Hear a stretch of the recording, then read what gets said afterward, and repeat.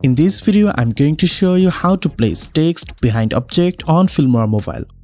So open your Filmora app, then go to the new project, then go to the stock media, then go to the sample and add black color and click on import. Then go to the text option and add a text. Then go to the font section and select any bold font as you like. Then increase the text size and click OK. After that, increase the text duration according to your video.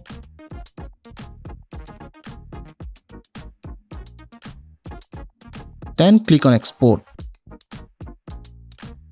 After export done, again go to the new project, then add your video, then go to the picture in picture and add your text here. Increase the text size and click OK. Then again go add, then import your same video which is imported before. Increase size and click OK. Then select the last imported video and go to the smart cutout. Then go to the customized cutout, then select range and select range from your video and then click backward all frame. And you can see our cutout is now processing.